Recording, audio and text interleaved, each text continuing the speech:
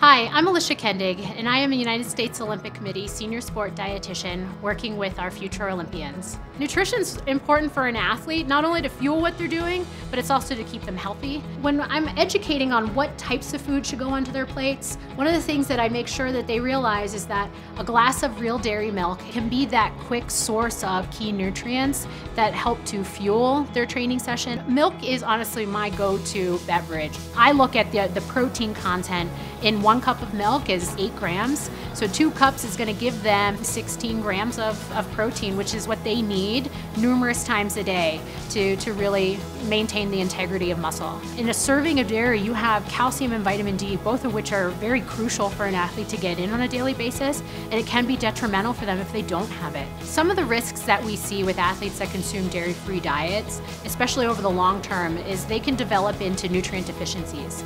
Not consuming enough calcium, enough vitamin D can lead to stress fractures in athletes. Milk does deliver a lot of those key nutrients that just help to maintain a healthy body, not only for athletes, but for the everyday person.